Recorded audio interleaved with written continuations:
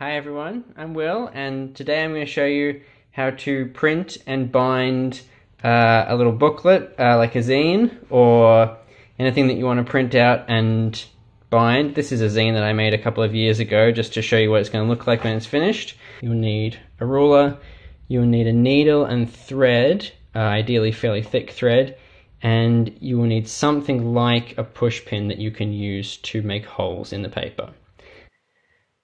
So when you print, you want to make sure that you've got your pages in the right order, and you can work it out manually, but it's quite difficult to do, so I don't recommend it. What I recommend is to get Adobe Reader if you don't have it already. It's free to download. And you open up your PDF in Adobe Reader and you just go straight to print. And when the box pops up, you click on this button here, which is booklet, and that will lay it out for you automatically. It should look like this once you've printed it out. So this is my stack of papers.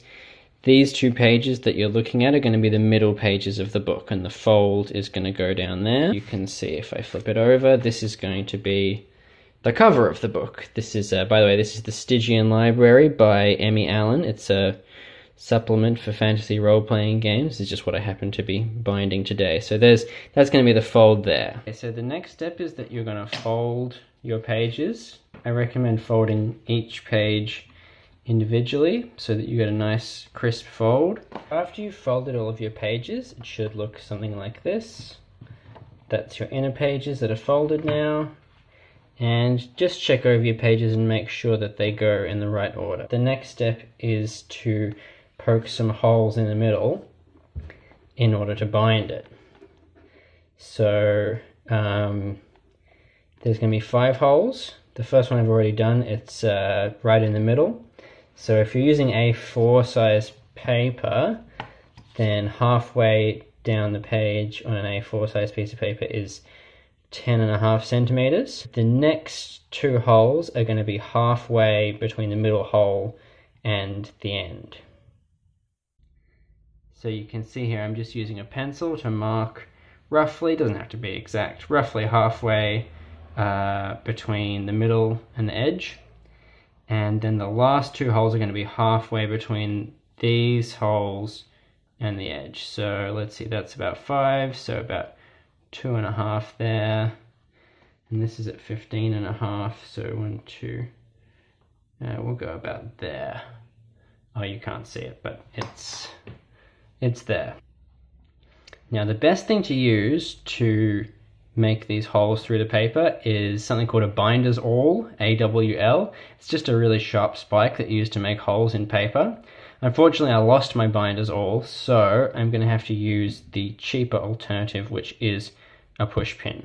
You could also maybe use a kitchen skewer or a really big needle if you have one.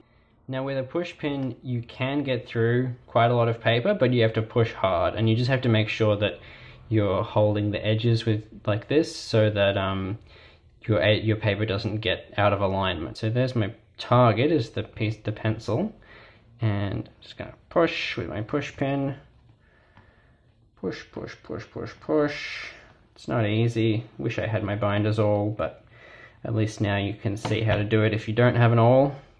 So that's gone through, and then I'm going to do that for the other 4 holes. So now we get to my favorite part, which is actually binding the booklet with some thread. And I've got a little diagram here to show you where the thread's going to go.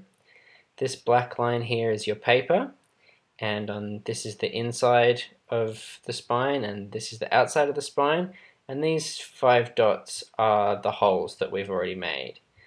Now the blue line is the thread, and you're just going to follow the arrows to see where the thread goes. So you're going to start on the inside of the spine and go in through the middle hole, and then you're going to go up the outside of the spine, and you're going to go through this hole, so you'll be back on the inside of the spine, go around to the outside again, and then back through the same hole, and just keep following these arrows down through these holes, just doing a mirror image of what you've already done, and coming around, and finally back out through the hole that you started with, so you have 2 threads coming out through the middle hole into the inside of the spine. Now here's the video of me doing it so you can follow along. See, I'm going through the middle hole and pulling that tight so that the knot catches. Then I'm going back inside the spine, then around and outside the spine again, pulling it tight each time, make sure it's tight. Going back through the hole I've gone through once, and pulling that one tight. And then here we're going down, skipping the middle hole, going through that second to bottom hole, then back inside again, pulling it tight again, and just doing the mirror image of what we've already done.